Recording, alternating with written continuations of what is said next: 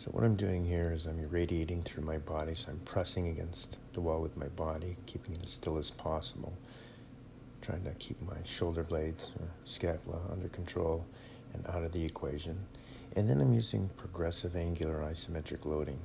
So where I feel the stretch kind of inside my armpit and the front of my shoulder, I actually press into the wall with my hands. You couldn't take my hand off the wall if you tried to pull it away.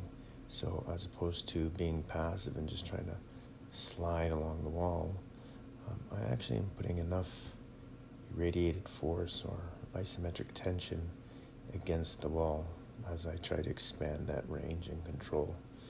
And then here, it looks like the traditional wall walking, but during the walking, I'm actually pressing my palm into the wall. So I'm actually pressing with my fingers as well. So a little bit different than the traditional method of more kind of passively just walking up the wall. I really want to use irradiation of my body and isometric tension to help me create more signal.